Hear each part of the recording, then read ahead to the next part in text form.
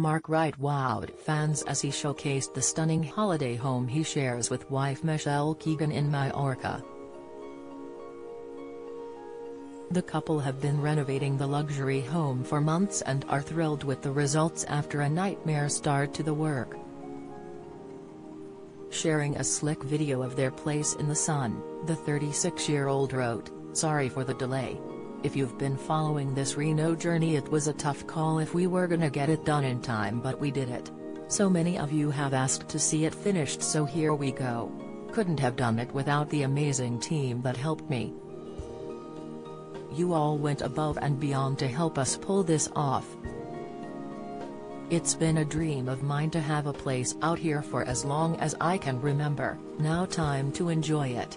Mark Wright hits out at jibe. He and wife Michelle Keegan live separate. The modern apartment is bright and stylish in creams and browns, with a living room and bedroom that overlooks the sea.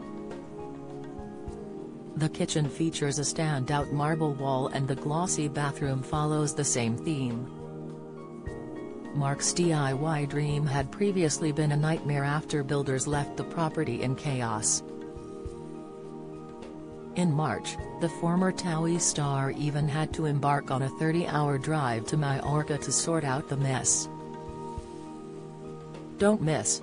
Mark Wright opens up on snobbery he encountered at radio host troll. Latest, Michelle Keegan's sweet photo with Mark Wright after rare marriage insight. Pictures, Mark Wright says no one knows truth about marriage with wife Michelle. Exclusive, he said at the time, 30-hour drive to Majorca, and 5 weeks to completely refurb an apartment that was left to be done last year and turned into building nightmares. As they say, if you want it done right, then DIY. Fortunately, Mark and wife Michelle were able to rely on the help of their family members who pulled together to help get their dream home ready. In an exclusive interview with Express.co.uk in April, the former Strictly contestant continued, "It was a company I used in Spain. And it just went totally wrong, so I had to go out there and sort it out.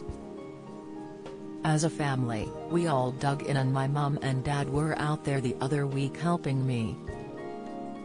They drove the van there last year with some materials.